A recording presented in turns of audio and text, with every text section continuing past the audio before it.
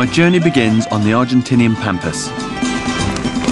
If you had to send me anywhere in the world, it would be here.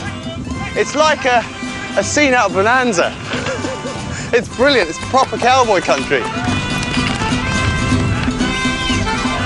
This is my kind of farming. Free-range cattle ranching on a massive scale. It's got to be every boy's dream to do this. The dust, the smell of the horses, these guys. And you really suddenly get, I'm in Argentina. This may seem a million miles from your local supermarket, but the reason I've come to Argentina is to see a revolution that's happened to farming here. It's a revolution that affects what we all eat. And it's all down to these. Genetically modified soya beans.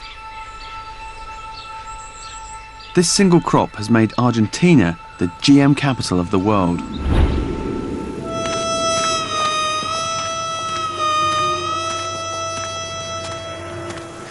This doesn't look much at the moment because all the soybeans have been harvested out here, but you can imagine that this was just a huge field full of soybean crop.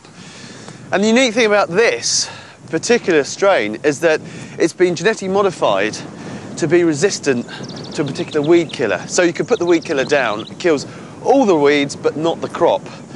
And it's that fact that has led to a huge revolution in Argentina's agricultural output. If you grow GM and ordinary soya side by side, it's impossible to tell the difference between them until you spray them with weed killer.